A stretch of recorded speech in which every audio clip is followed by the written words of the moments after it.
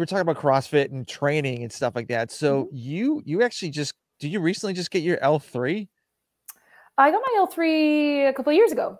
Okay. Yeah. Okay. So, what was the reason why you got that instead of just sticking with like the L1 or L2?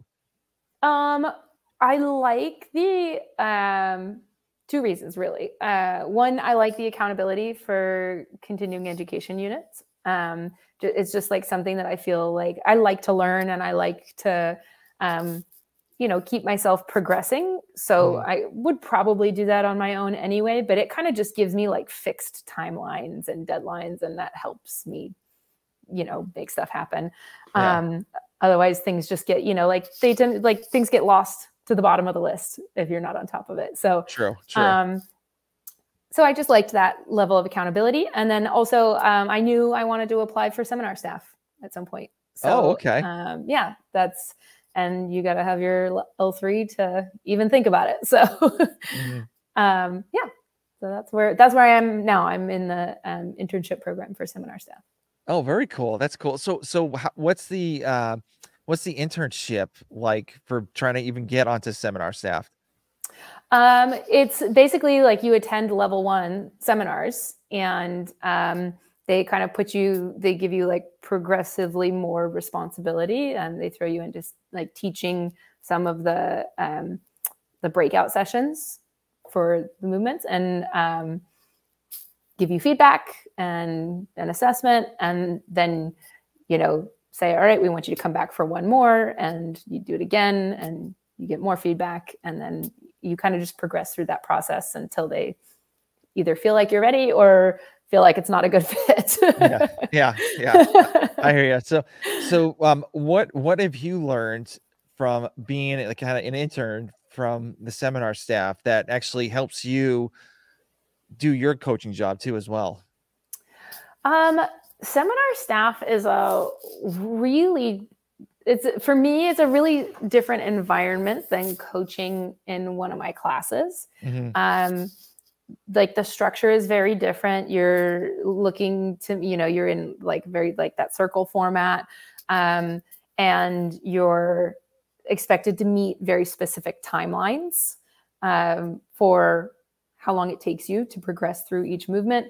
I think that for me, that's been the most challenging part is, like not the actual coaching and correcting and, but just like meeting those timelines and following that specific format it just takes like practice, making sure that you know what the flow is and the rhythm and how long everything's going to take. And then, but I think the coolest thing has just been being around so many coaches that are like several levels up from me. Like these are the most experienced coaches in the world, and they just naturally explain things in so few words, but it's so simple and elegant, and it just like flows out of them. That like the caliber of coaching is really cool just to surround myself with. And just try to absorb as many things as I can. To be honest, it's been kind of a fire hose that I've only like I've done 2 seminars now. So but like the first one, I was like, it was like fire hose of information. And I was just like struggling to take it all in. The second one, I think I was able to take more in and be more present and not so nervous. Yeah, I was just gonna say, like that first session, it must have been like super nerve-wracking. You're like I'm good not eating because like I'm not hungry. I was like, just watching everything, and I'm like, okay, like what's going on, and am I doing things right or whatnot? Yeah, no, it caught me off guard how nervous I was, because I don't think I really expected to be. I'm like, okay, I have like, I have a lot of experience coaching. I'm really confident in my coaching ability. And then I got there and I had this adrenaline rush. Like I just stepped onto a stadium floor and I was just like, oh, whoa. Yep.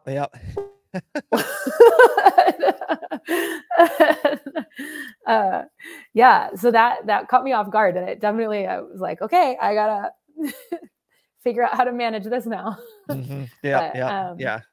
But yeah, I mean, also, I think the nerves were higher because I was coaching with coaches that, I mean, I knew them, they're friends of mine. My first two staff members that I was with were Wes Pyatt and Pat Barber.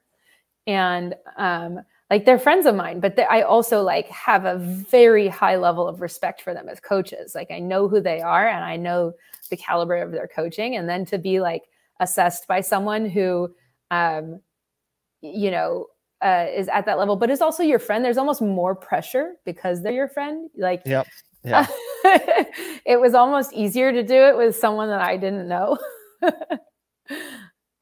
Yeah, because then they say something bad, or like the way they critique you, like say, hey, you did a great job, but you may want to consider doing this way. And if like some random person said it to you, you're like, oh, okay. But if it's like Wes or like anybody else that you're like, oh, damn it.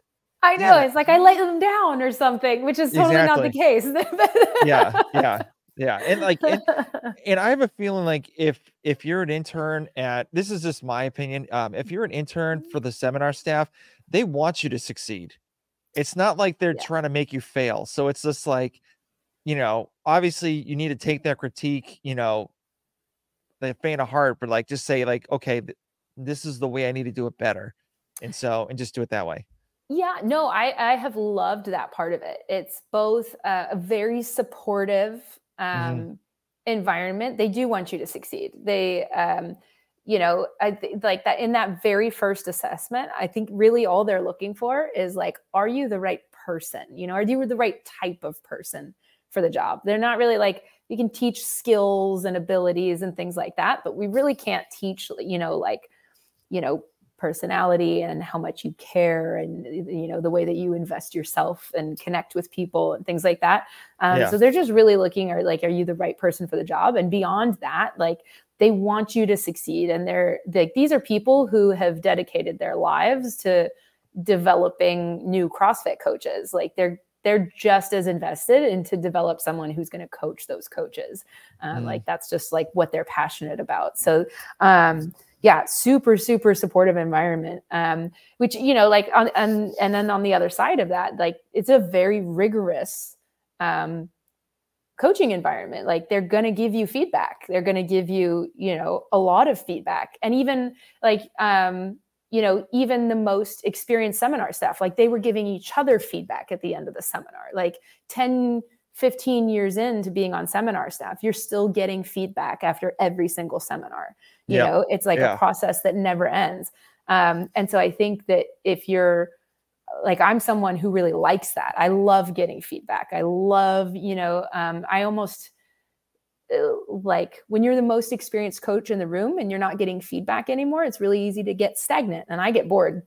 So like, I love that part about it, but definitely like, if you're not the right fit for seminar staff and you don't deal with that well, and that's not something you enjoy, then that's going to be a hard time because you're going to get a lot of it. Yeah.